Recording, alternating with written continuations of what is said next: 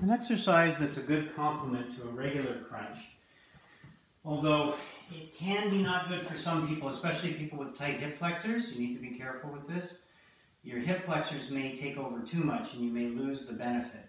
What I really want you to focus on is the rectus abdominis that runs between the bottom of your rib cage and your pelvis, thing that allows you to crunch, okay? What we're going to do is something called a reverse crunch, where instead of coming up from the top, I'm coming up from the bottom.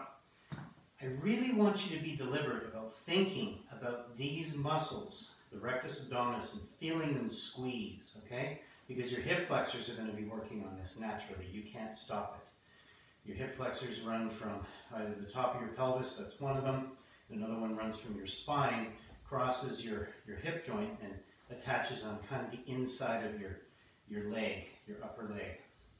And you can't stop them from working. One of the reasons I try to avoid leg raises is these are really hip flexor dominant, but when I have my knees bent like this, I can get more abs out of it, okay?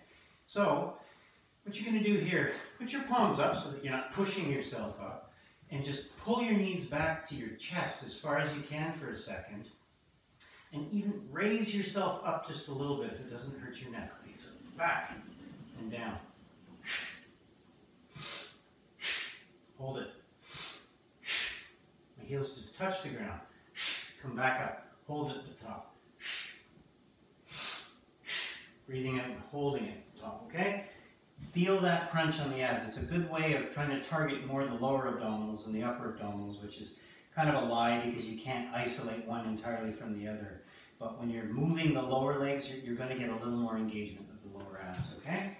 So again, if you have back problems or tight hip flexors, this may not be a good exercise for you. You need to feel those abs working.